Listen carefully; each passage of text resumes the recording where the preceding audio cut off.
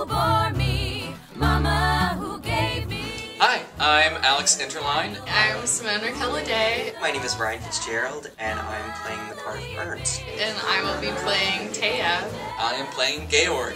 I think just literally the fun that I saw when I was a kid, I mean, of course it doesn't draw people because, like, we're not going to get a lot of money, but just the way that you can get, like, invested in a character and you've worked on these things so long that you just can't help but care for them, and I think that's what drew me to it. Big fan of Annie. Growing up, would just watch it and basically choreograph myself into It's a Hard Knock Life. Had a whole dish wagon and everything. Wanted to be the first Black Annie. Obviously did not happen, but I mean, I'm still dreaming.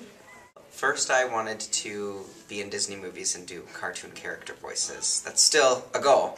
But my mother said, you know, you could do that on stage. You could do the Disney shows on stage. And I went, okay, that sounds okay.